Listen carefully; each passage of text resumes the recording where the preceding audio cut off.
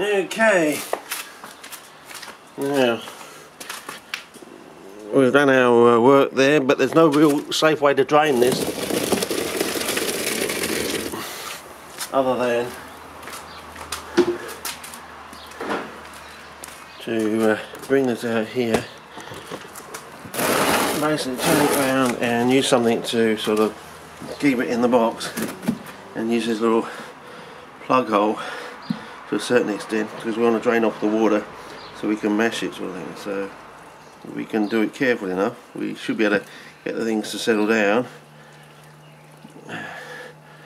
and hopefully if we're picking everything up in that, oh no, it's all gone steamy, so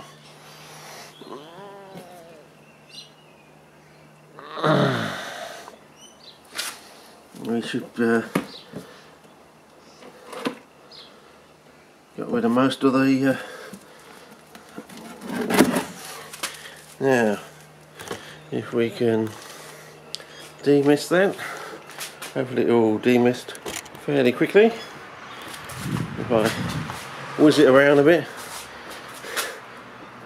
no, I think I'm going to have to use a cloth of some sort. Got to get a bit of tissue paper, I think, but anyway.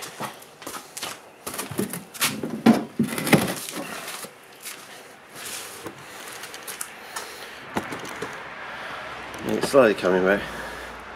That's all we really want. Okay, so next stage is to get one of these, you know, and basically just to mash it up, basically.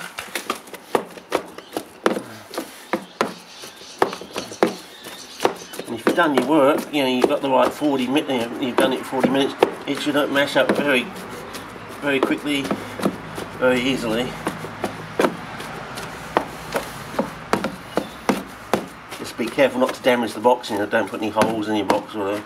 And just, you know, take it steadily. Actually, you've got an old box rather than a brand new one. This is a 65 litre crate. You get them for about, I think $35 back in there, won't they?